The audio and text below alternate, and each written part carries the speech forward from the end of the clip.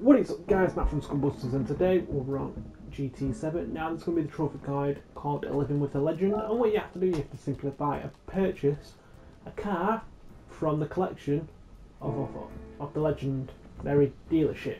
However, I do think this is going to be a weekly cycle and not a daily cycle, because it hasn't changed since Friday.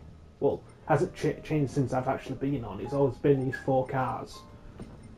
So I think it was going to change tomorrow, and I think it's a weekly thing. I don't know, but I think that is my theory. So I'm going to buy the Jaguar E-Type Coupe, and that is the trophy. And there we go. So thank you for tuning in. Stay tuned for more, and I'll see you all soon. Adios.